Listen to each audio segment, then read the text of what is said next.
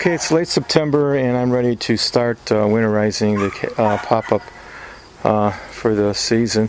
I cleaned it and washed it in the interior of it and washed the outside of it, and we'll be placing the Irish Spring in strategic places inside of it to keep the rodents away. But other than that, all I got left to do is to blow out the water lines and drain lines with air. Last year I used the pink antifreeze, that RV antifreeze.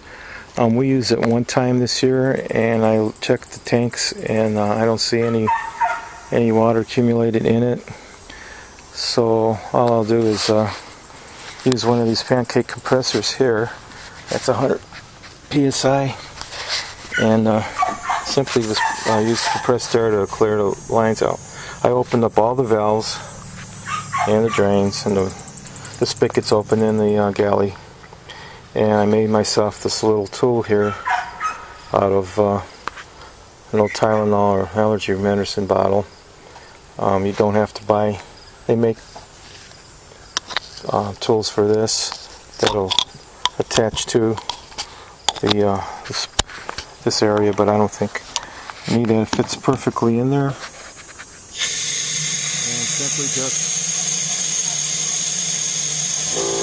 lines out. Now I know that the lines are clear because earlier, I've done this earlier. Also, hi cat. Also, I'll do the same to the drain line here in the sink.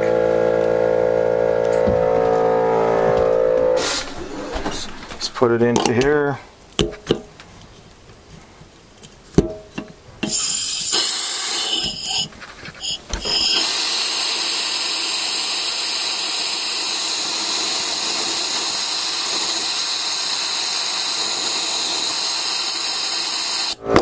And I could show you some water that'll be coming out of the drain line.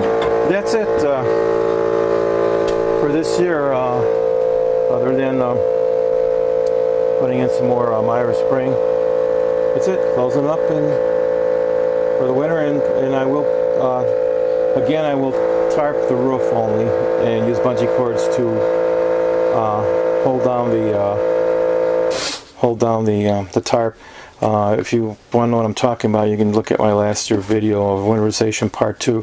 I do not tarp the whole roof, I just tarp the top of it with the blue tarps. There's a vent on the top which leaves enough, it's a small roof and it leaves enough air, an air gap for air to go under it.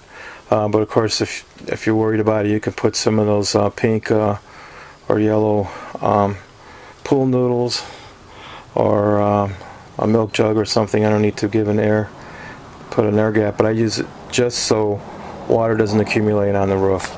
But that's my winterization for this year. Thank you for watching.